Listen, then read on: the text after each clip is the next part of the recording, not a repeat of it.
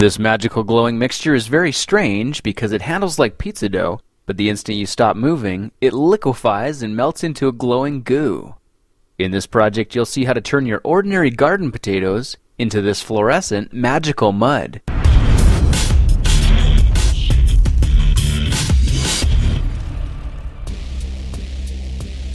Let's get started by grabbing a big bag of potatoes and washing the outside so they're all nice and clean.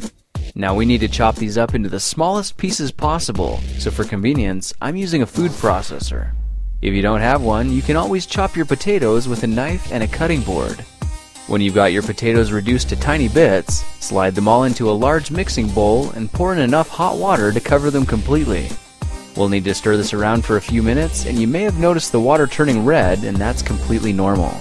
Now let's grab a strainer and another large bowl so we can separate the potato water from the chunks, and watch closely as something incredible begins to happen. After about 10 minutes, you can see a strange white layer appears at the bottom of the bowl. Now if we try pouring everything out, you can see this new white layer amazingly stays in the bottom. The goop is a little bit dirty, so to clean it, let's mix in a bit of fresh water and pour it into a tall, thin container like a glass or a jar. When the lid is on tight, let's just shake it all up again, then let it sit for another 10 minutes. Once again, you can see it separates into layers, and this time almost all the impurities are collected in the middle. Now check this out. If we quickly dump out the water, it takes most of the impurities with it, leaving us with a very clean and magical substance. It kinda looks like milk, but if you try stirring it around, you can see it behaves very strangely. Now if this goo is left out for a day or two, you can see it'll crumble into a powder without much effort at all. And that's exactly what we need to take this to the next level and add the glow.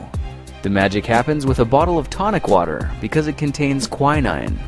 If you turn on a black light, you'll notice the water fluoresces and the whole bottle looks completely supernatural.